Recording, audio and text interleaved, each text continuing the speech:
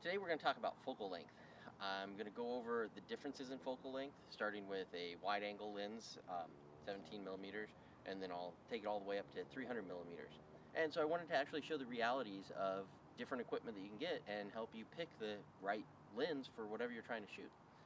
Today I'm using my car as a bear, and I've set it 300 feet from me. For reference, if you're in Denali National Park, you're asked to stay a quarter mile from any bear, and that's roughly 1,300 feet. So we're much closer here, but I think it'll be good to just show the differences. And it's more important to know the difference between the lens than how far you should be from a bear, because most of you will never have to deal with bears. I shoot Nikon, and so I'm using a Nikon D90, and I'm using a 17-35 Nikon lens. This is the f2.8. Oh, yep, looking through here, that bear is really small. We're not going to be able to do anything with it. But if you're shooting a landscape, this may be perfect.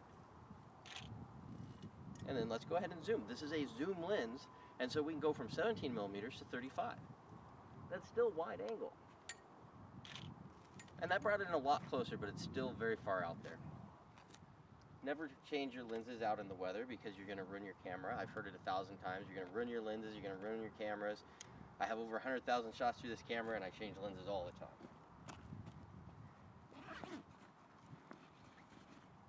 And yes, I stuffed it back in there without any caps on it. This is a Nikon 80-200 millimeter zoom lens. Again, all of these I'm using are zoom lenses. Some people seem to think that's important.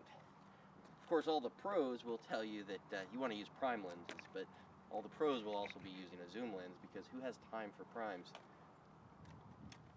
Again, never ever change your lenses out in the field, because you're going to get dust in there and water, and your camera's going to break, and the lens is going to be trashed, and the world's going to end. Everybody tells me that.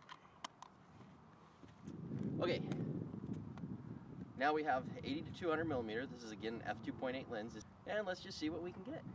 Starting at 80 millimeters, that's looking good. And then zoom into 200. Now we're getting somewhere. Now we could definitely write home to mom and dad. We just took a picture of a bear, and it's reasonable size. At least if it's as big as my car. But we're not done. I just happen to have a longer lens in here. Again, don't do this at home.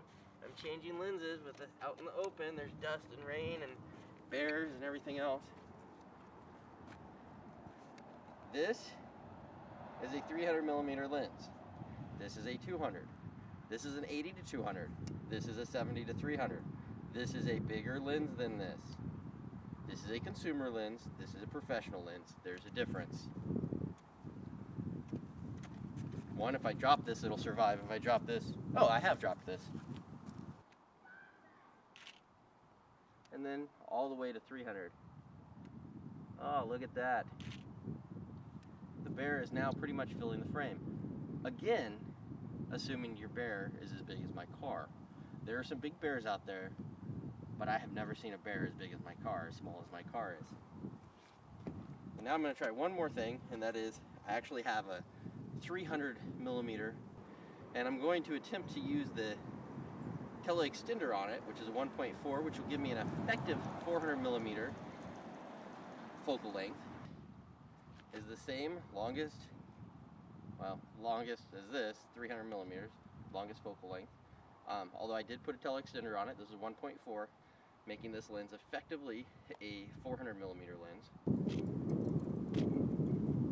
There. And now you can see with this image that we've pretty much filled the frame. We're at 300 feet from our subject. Our subject is a fake bear known as my car.